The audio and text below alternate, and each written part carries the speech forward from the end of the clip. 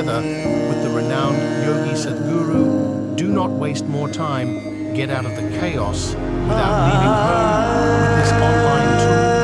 Click the link in the description of this video and learn more. Intoxication is the nature of the moon. May 10th is a special Purnami or a special full moon day because it's called Buddha Purnami. This is the day Gautama the Buddha got enlightened. You know this? This year it's on 10th of May. This full moon day is the day Gautama the Buddha got enlightened. There are many aspects to his life. The most important aspect is that he is a Buddha. That's not his name. His name is Gautama Siddhartha, but he is a Buddha. Buddha means he transcended his intellect. Bhu means buddhi, dha means dada. Buddhi means the intellect, dada means one who is above. One who is above his intellect is a Buddha.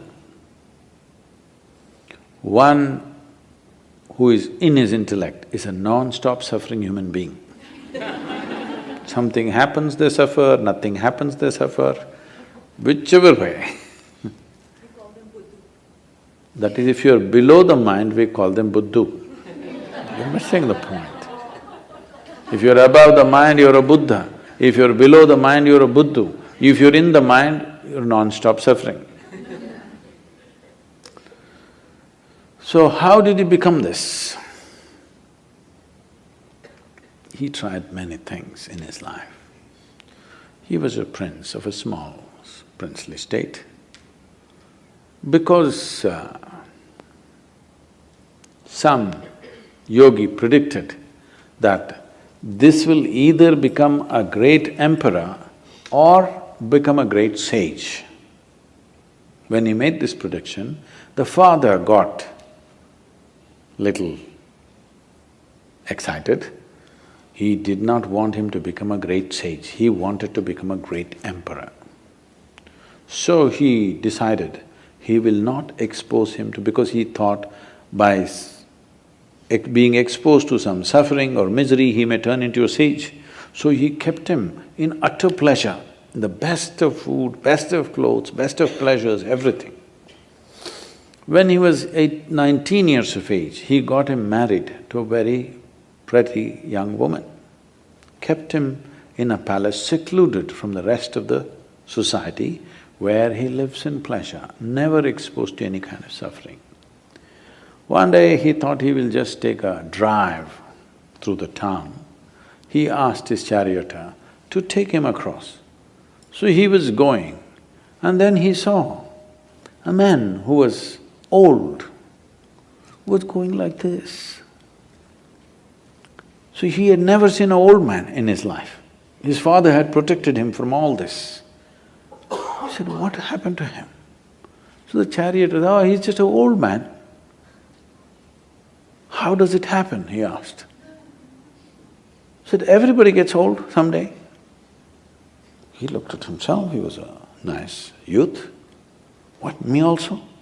He said, yes, everybody gets old. They live long enough, they get old. This was a realization for him, I will become like this. Then he saw a man lying on the street who was ill with something, not able to get up, in great suffering. He said, stop, what is this guy? What's he doing? He said, oh, he's sick, unfortunately.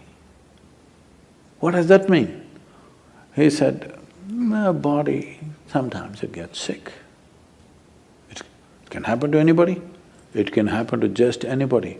Me, a prince, it can happen to me, it can happen to anybody. Then he said, oh, I can become like this. Then they were going further, he was completely disturbed by this. Then he saw a funeral. They were carrying a dead body of a man. What happened to that guy? Oh, he just died, that's all. What does that mean? That happens to everybody without exception. Then he said, what am I doing? Just eating, pleasures, nonsense, what am I doing with myself? And he struggled, he went into turmoil within himself. This suddenly being a prince and these pleasures and all this palace suddenly broke apart for him, and he started looking, what is the point of all this? This is going to get old, this may get sick, for sure this will be dead. What am I investing my entire life in this? But by then he had an infant boy. He looked at his wife and his child, this loving wife and this lovely little baby. He could not leave. He struggled and struggled and struggled. By then, a little over 1.25 years passed. When the boy was 1.5 years of age, he could not hold it anymore. In the middle of the night, like a thief, without telling anybody, he slipped out of the palace and left for good. He went in search, I want to know the truth about this life. He went from school to school. These are times when different schools were established in India. At one point, there were over 1800 schools. I'm saying not just institutions, 1800 different ways of doing things, 1800 different varieties of yoga. Not the kind that you're seeing in California, somebody doing like this, somebody doing like this, really intricate expressions. It is like how the medical science is becoming today. 25 years ago, you wanted a medical checkup, all you needed was your family doctor. Today, for every part of your body, there is a doctor. A few years ago, I had a knee injury. I was playing soccer and I broke something in the knee. And I was all packed up and I was speaking. That's how I got into golf, because of this knee injury. Somebody told me, gifted me a golf kit and said, Sadhguru, you're too old for any other game, you just play golf. So I was sitting there in Atlanta and talking, speaking at a place. Then I was in pain, I couldn't even move. So when this is over, when I was speaking, one person raised his hand, I thought he wants a question. But then he said, Sadhguru, I would like to examine your knee after this is over, I'm a knee doctor. I said, come on, you're an orthopedic. So, no, I'm a knee doctor. Then I said, right or left? Which one are you? So specialization is going. A time will come probably in 50 years' time, if you want a medical checkup, you need 100 doctors to check you. By the time you get these 100 appointments, maybe you need an undertaker. Then it'll become ridiculous. Okay, you went to 3 doctors, all right. You went to 5 doctors, all right. If it becomes 50, 100 doctors for a medical checkup, it's become ridiculous, isn't it? This happened to yogic system. People started specializing and specializing in variety of small things. Each specialization has a whole thing by itself. Someone just came and told me they're a dentist, okay, I'm not speaking in any of this thing. For example, dentistry, just 32 teeth, all right? They study for 9 years, 32 teeth. 9 years of study. Still, they don't know everything about it. That's the nature of creation. If you start studying one tooth at a time, you will see each one of them has something specific about it. Somebody can spend a lifetime of study just learning about one tooth. Just see if you had 32 dentists to look into your mouth. Disaster you are, isn't it? So as specialization happens, when it crosses a certain point, it'll become ridiculous. This happened to yoga.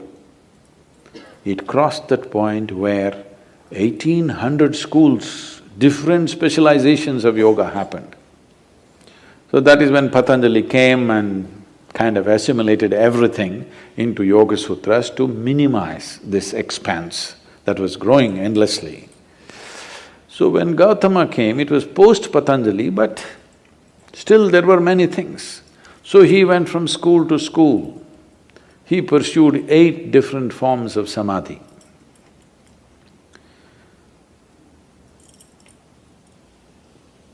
We're talking about samadhi, okay. He pursued 8 different forms of samadhi. He saw all of them were wonderful experiences, but still it did not liberate him. So in this condition, he was walking as a samana. There's a certain system of practice called as samanas. Their fundamental practice is this: they will never ask for food. You should not go in pursuit of food because they want to beat the fundamental instinct of survival. No matter what, you're always going in pursuit of food, please understand this. You may complicate it in so many ways, but fundamentally, you're talking so much about economy means you're just thinking about survival all the time, isn't it? Survival glorified, but still it is survival. So one fundamental sadhana for them is, you never pursue your instinct of survival. You simply keep going. So samanas used to just walk, never asking for food. But the culture was sensitive. If they saw a spiritual person walking, people will cook at home and run behind him and serve him wherever he is, because they know he will not ask for food. Today, if you become a samana, you will walk yourself to death. Those days, people were sensitive to his sadhana and responded. So there were thousands of samanas walking the country. So Gautama became a samana. And even if you are not asking for food, you will walk near a town. So the food will come. But Gautama took it too seriously and just walked. He became all bones, just bones and a bag of skin, like that he became. Then he came to a place where there was a river called Niranjana. Unfortunately, that river is gone now, no more river. Just about 18 to 20 inches of water, maybe moving little rapidly. He stepped into it, halfway down into the river, he did not have the energy to cross. There was a tree branch, a dead branch, he just held on to it. He doesn't have the strength to take the next step, but he's not the kind of man to let go. He held on, we don't know for how long, people say for a very long time. Maybe it was 2 minutes. When you're feeling so weak, those 2 minutes might have looked like many years. Then as he hung on, he just realized, what is it that I'm striving for? What is it I'm wandering the entire country, growing from school to school, learning this, learning that, what is it that I'm looking for? Then he realized, there's really nothing. This life is on. All I have to do is just take away the barriers which are not allowing me to experience this. When he realized that everything is within him, there's nowhere to search, suddenly he had the energy to take the next step and the next step. He crossed the river, came and sat down under that now very famous Bodhi tree, which has become more famous than the Buddha himself.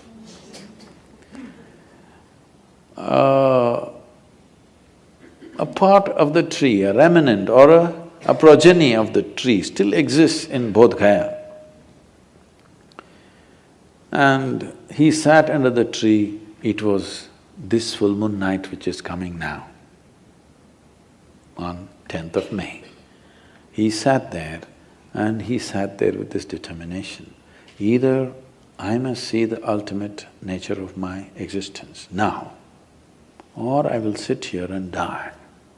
I will not open my eyes till I know this. Once he made that resolve, because the only problem is there is no resolve. Every 2 minutes, your intentions are changing. If you are totally on, to know what is within you, how long should it take? It should happen in a moment, isn't it? Because there's no distance to travel. Time is a quantity which is necessary only when there is a distance to travel, isn't it? If there is no distance to travel, if I ask you, how long does it take for you to sit here? You're already sitting. It's already there. It doesn't take any time. So you are already alive and on. It doesn't take any time for realization because you don't have to do anything particular. When he saw this, he was fully enlightened and the moon was shining. And he had not eaten for many months on end properly. Years, actually 4 years he was a samana. And people around him, he had gathered about 5 disciples, I think. These guys thought he's real because he doesn't eat, he's really rigid. And they saw he's in some state, exuberant state, and they could see the light on his face. Then they were waiting for him to open his eyes and give the teaching. He opened his eyes, looked at them, smiled and said, "Cook something, let's eat." They were totally disappointed, they thought he's lost it. They walked with him for 4 to 8 years when he had nothing but torture. When he got enlightened, they left him because they wanted to hear something severe. He said, "Cook something, let's eat. We've been wasting our time."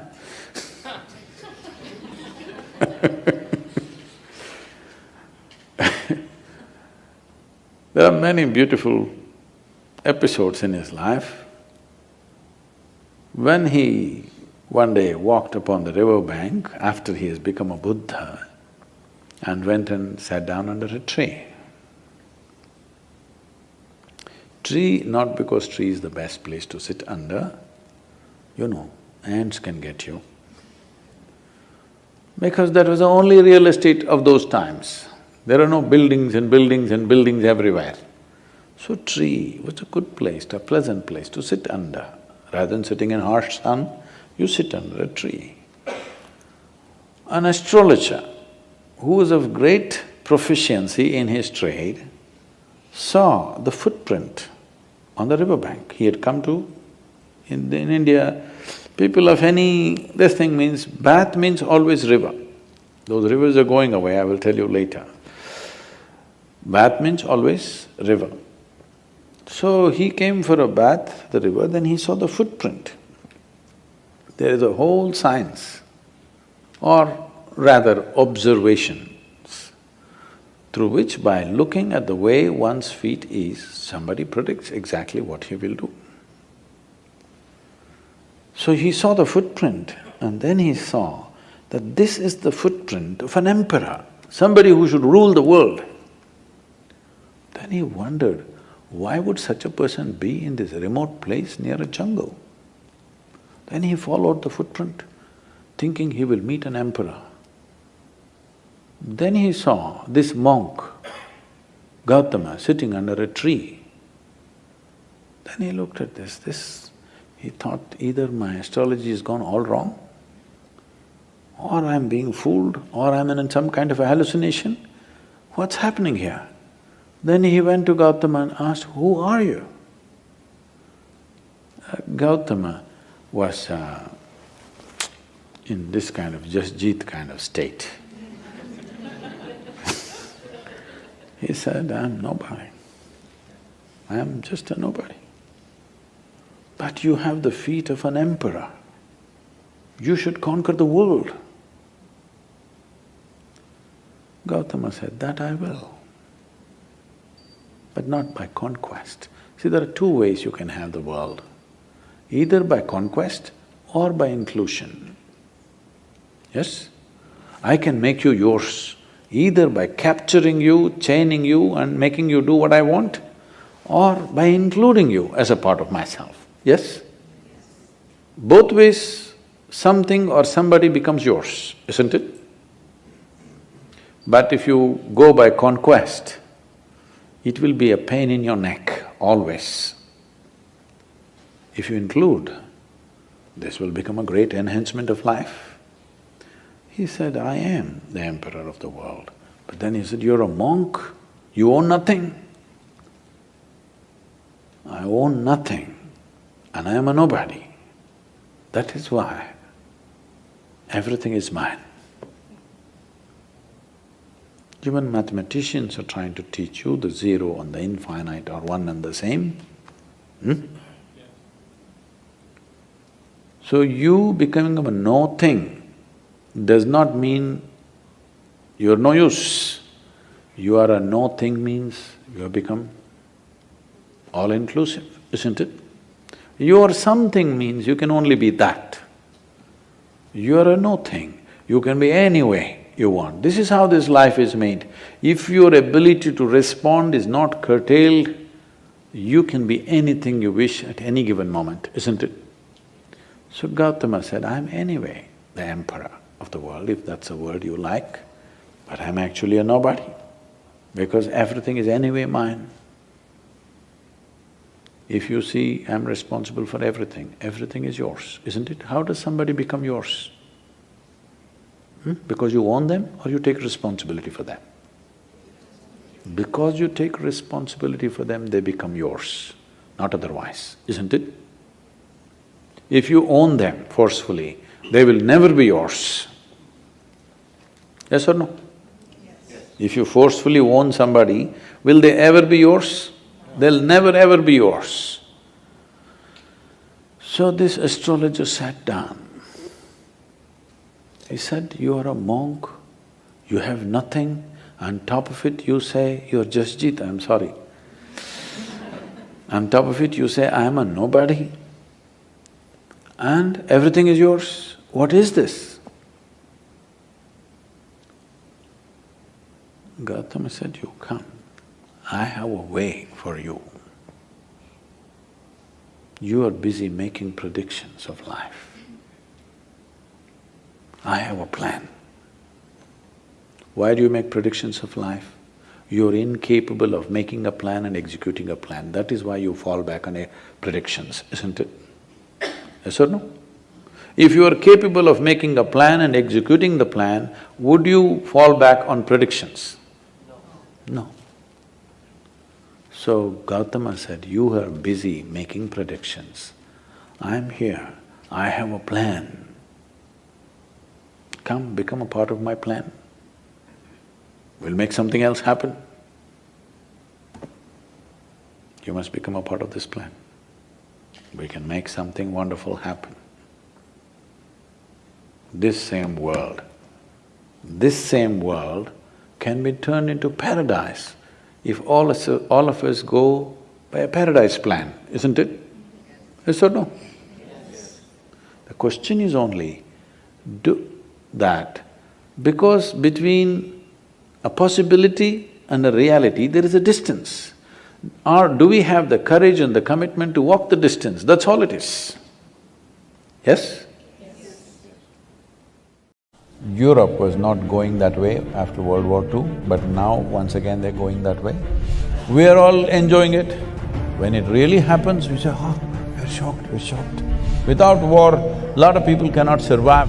If this one and this one does not solve their problems, the world's problems are never gone.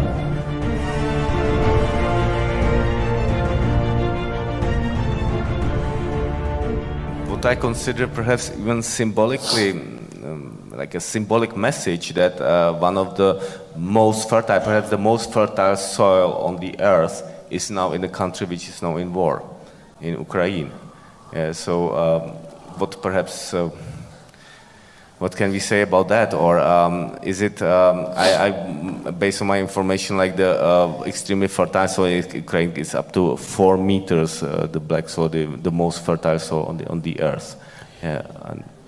So how do we, what do we do?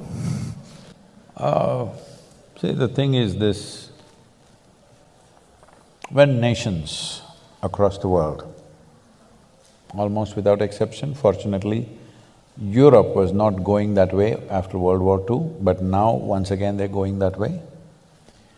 Almost every nation has invested enormous amount of money in building and stockpiling arms, armaments, bombs, missiles, smart bombs.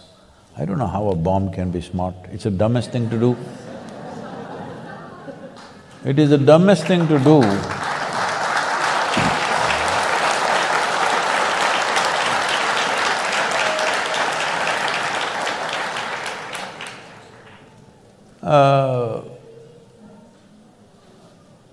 See, at least if I pick a fight with you with a sword or a stick or something, there is some crude animalistic pleasure attached to it.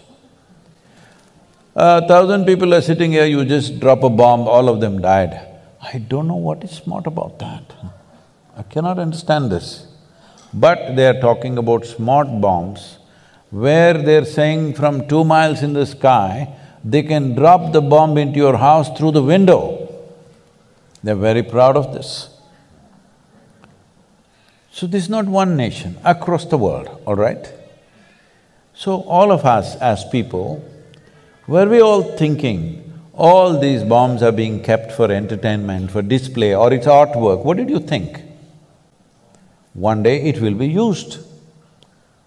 Yes or no? It has to be used somewhere. The question is on whom? The question is not whether it will be used or not. The question is just where and on whom, isn't it? So when it is piling up, we are all okay with it. In every movie, there is no movie without a bomb or at least a smashed face. We are all enjoying it. When it really happens, we say, oh, we're shocked. It doesn't work like that, life. This is why I'm telling you about the soil. Will you grieve after the disaster, or will you be that generation will turn the disaster around? This is all the choice we have, because this is our time on the planet. How we do our life is our life, isn't it? So, wars are almost inevitable because economies are built on war.